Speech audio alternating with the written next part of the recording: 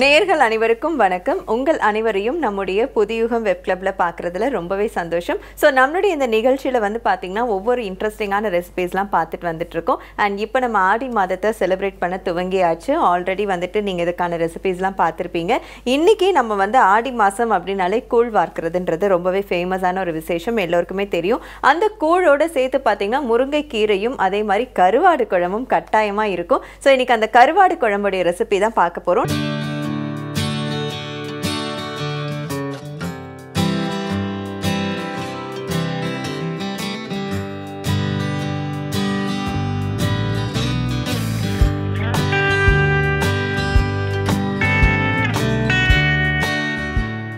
செய்யறதுக்கு முன்பாக இந்த கருவாடு குழம்புக்கு என்னெல்லாம் தேவையான பொருட்கள் அப்படிங்கிறத பார்த்துடலாம். கருவாடு குழம்பு செய்வதற்கு தேவையான பொருட்கள்: கருவாடு, கருவேப்பிலை, கொத்தமல்லி, பச்சை மிளகாய், மொச்சை பயிறு, பூண்டு, தக்காளி, வெங்காயம், உருளைக்கிழங்கு, வாழைக்காய், கத்திரிக்காய், புளி, கடுகு, உளுந்து, சீரகம், மஞ்சள் தூள், உப்பு, மிளகாய் தூள், வெந்தயம்.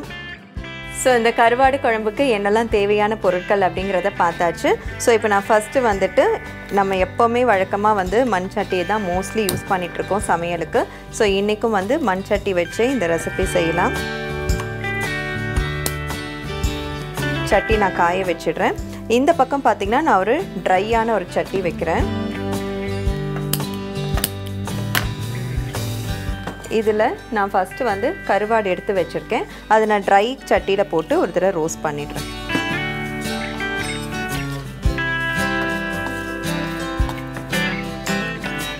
எண்ணெய் எதுவுமே ஊற்ற வேண்டாம், வெறும் ட்ரை சட்டியில் அப்படியே வந்து வறுத்துடலாம். இந்த சைடு உங்களுக்கு சட்டி வந்து காஞ்சிடுச்சு, எண்ணெய் ஊற்றிக்கலாம்.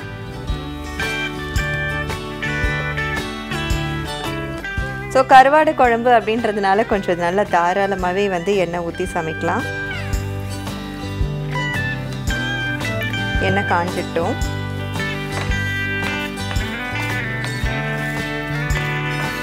ஸோ இப்போ இதை வந்துட்டு நல்லாவே வறுத்தாச்சு. இதை நான் தனியாக இந்த பாத்திரத்தில் எடுத்துடுறேன்.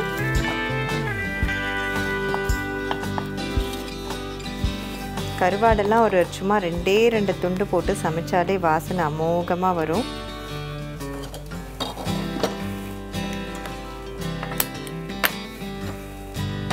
இப்போது அதே பேனில் நான் கொஞ்சமாக தண்ணி காய வச்சிடுறேன். சும்மா கருவாடு முங்குற வரைக்கும் தண்ணி இருந்தால் போதும். இது கொதிக்கட்டும். இந்த சைடு வந்துட்டு எண்ணெய் நல்லாவே காஞ்சிடுச்சு. ஃபஸ்ட்டு கடுகு சேர்த்துக்கலாம்.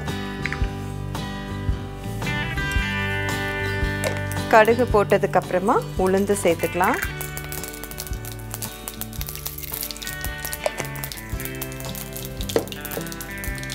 கொஞ்சமாக சீரகம்,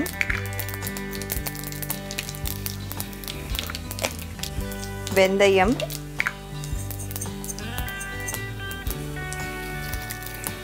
எல்லாமே கொஞ்சம் கொஞ்சமாக சேர்த்துக்கோங்க. கடுகு, உளுந்து, சீரகம், வெந்தயம் சேர்த்தாச்சு. இப்போ இதில் கருவேப்பிலை ஆட் பண்ணிக்கலாம். கருவேப்பிலை கருவாடு குழம்புனால தாராளமாகவே சேர்த்துக்கலாம். கொத்தமல்லி சேர்க்குறேன்.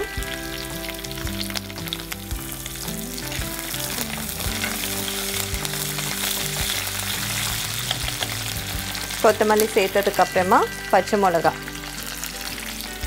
ஒரு 2 பச்சை மிளகா அப்படியே உடச்சி போட்டுடுறேன்.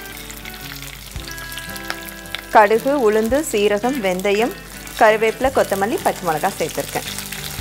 இந்த சைட் தண்ணி கொதிச்சிருச்சு. நான் ஸ்டவ் ஆஃப் பண்ணிவிட்டு இந்த வறுத்து வச்சுருந்த கருவாடோட இந்த கொதிக்கிற தண்ணியை ஊற்றிடலாம். ஸோ தட் அதில் இருக்கக்கூடிய அந்த மண் அப்புறம் இந்த உப்பு எல்லாமே கொஞ்சம் வந்து டைல்யூட் ஆகிடும். இந்த சைட் பச்சை மிளகா எல்லாமே நல்லா வதங்கிடுச்சு. கொஞ்சமாக வெங்காயம் சேர்த்துக்கலாம்.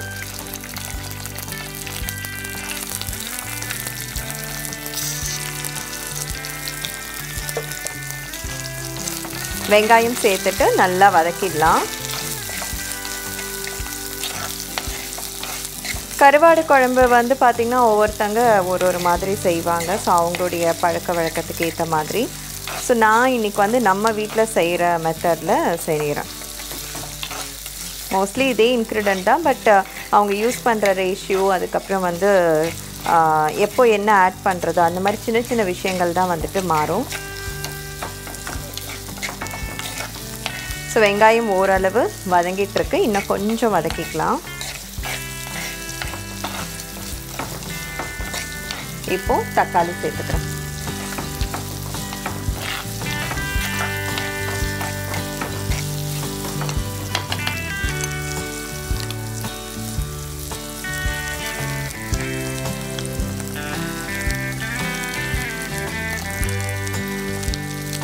குழம்புன்றதுனால தக்காளி வந்து கொஞ்சம் நல்லா போட்டுக்கலாம்.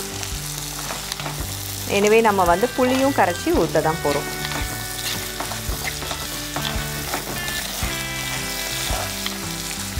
தக்காளி சேர்த்துட்டு ஒரு 2 minutes அப்படி மூடி வச்சிட்டோன்னா அதெல்லாம் நல்லா அப்படியே மசிஞ்சு ஒரு மாதிரி நமக்கு ஒரு கிரேவி கன்சிஸ்டன்சிக்கு வரும். இப்போ இந்த பக்கம் வந்து பார்த்திங்கன்னா நல்லா இந்த கொதிக்கிற தண்ணியில் கருவாடு க்ளீன் ஆகிட்டே இருக்குது. இப்போ நான் தனியாக எடுத்துடுறேன்.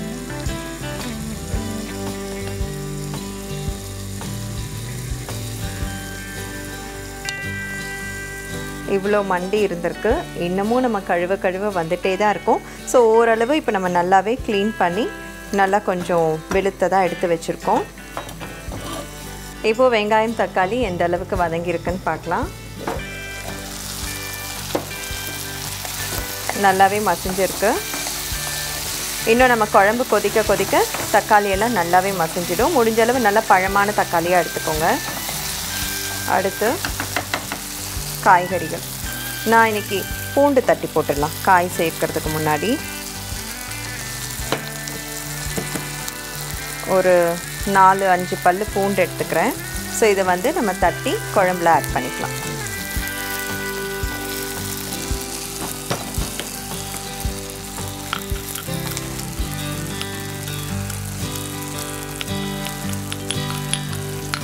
ஸோ இப்போ நல்லா தட்டி வச்சுருக்கேன். இந்த பூண்டை நான் இப்போ குழம்போடு சேர்த்துடுறேன்.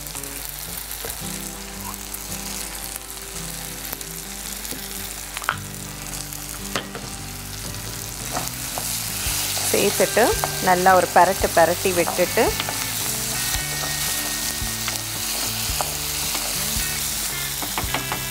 இப்போது காய்கறிகள். நான் இன்றைக்கி வந்துட்டு வாழைக்காய் எடுத்திருக்கேன், உருளைக்கிழங்கு, கத்திரிக்காய், இந்த 3யுமே நான் எடுத்திருக்கேன். ஸோ இந்த 3 காய்கறிகளையும் சேர்த்துக்கலாம்.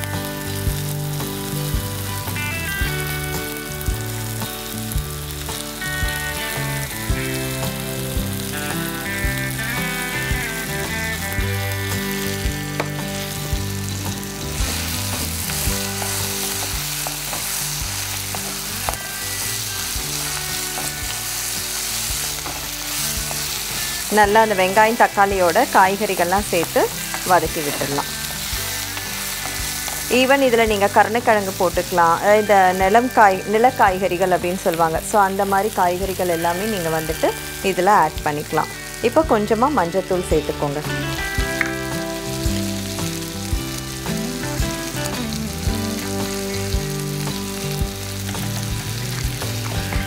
மஞ்சள்தூள் சேர்த்தாச்சு. மிளகாய்த்தூள் காரத்துக்கு ஏற்ற மாதிரி ஆட் பண்ணிக்கலாம். நான் காரம் ரொம்ப பெருசாக எடுத்துக்க மாட்டேன், பட் நீங்கள் வந்து எவ்வளோ காரம் வேணுமோ அவ்வளோ காரம் சேர்த்துக்கோங்க.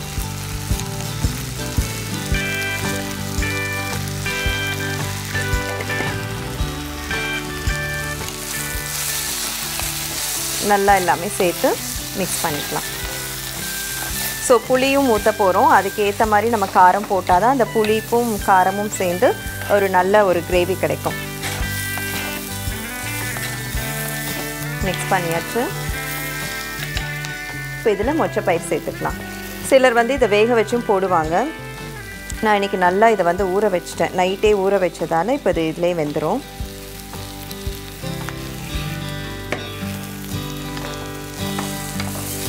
மொச்சை போட்டு நல்லா ஒரு பரட்டி விட்டுக்கோங்க.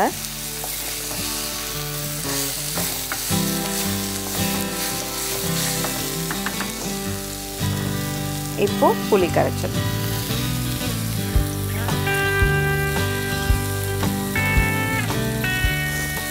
இப்போ நான் புளி கரைச்சலை சேர்த்துடுறேன்.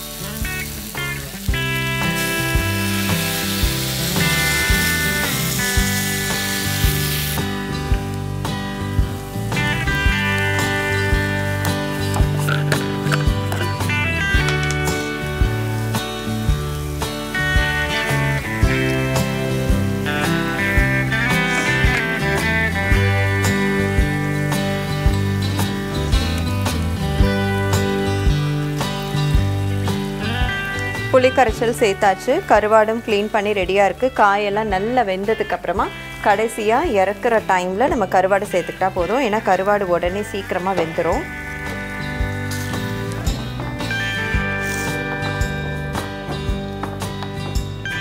ஸோ இப்போ குழம்பு நல்லா கொதி வந்து எண்ணெயெல்லாம் பிரிஞ்சு வர வரைக்கும் விட்டுறலாம். ஸோ காய்கறிகளும் நல்லா வேகணும்.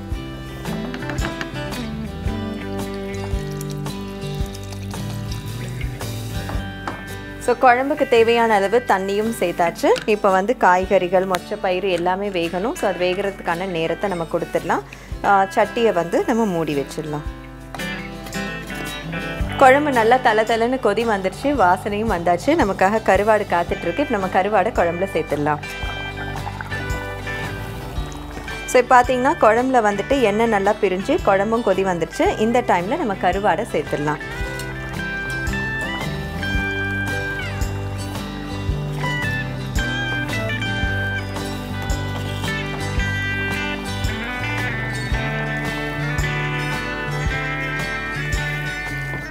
ஸோ கருவாடை ஆட் பண்ணி ஒரு 2 to 3 minutes அப்படியே மூடி சிம்மில் வச்சிட்டிங்கன்னா கருவாடும் பாயில் ஆகிடும்.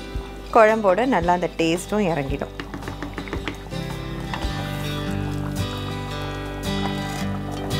ஸோ இப்போ வந்து பார்த்திங்கன்னா கருவாடும் போட்டாச்சு. நம்ம இப்போ வந்துட்டு சட்டி எடுத்து பார்க்கலாம் எப்படி இருக்குன்னு.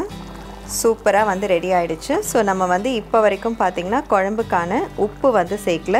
ஏன்னா நம்ம இப்போ குழம்பு வந்துட்டு நல்லா தண்ணியாக வச்சுருந்தோம். இப்போ தான் நல்லா திக்கான பதத்துக்கு நமக்கு எவ்வளோ குழம்பு வேணுமோ அந்த திக்னஸோடு கிடச்சிருக்கு.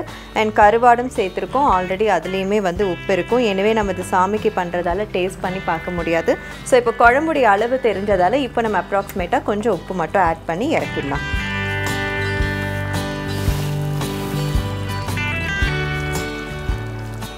நான் ரொம்ப கம்மியாக தான் போடுறேன். அவ்வளோதான், குழம்பு ரெடி. இதை இப்போ சர்வ் பண்ணிடலாம்.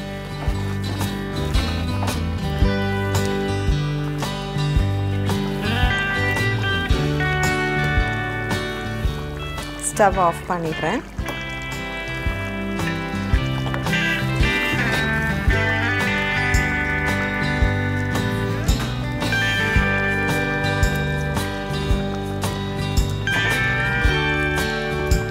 இது சிலர் வந்து கூழ் ஊற்றும் போது பக்கத்தில் அந்த வீடுகளில் அந்த தெருவுக்கே ஊற்றுவாங்க இல்லையா? ஸோ அப்போ அவங்களுக்கு வந்து குழம்பு நிறையா தேவைப்படும். அதனால் கொஞ்சம் நல்லா தண்ணியாகவே விட்டு வச்சுடுவாங்க. நான் இப்போ இன்றைக்கி கொஞ்சம் திக்காக தான் வச்சுருக்கேன். ஸோ ஆடி மாதத்துக்கான கருவாடு குழம்பும் தயாராகிடுச்சு.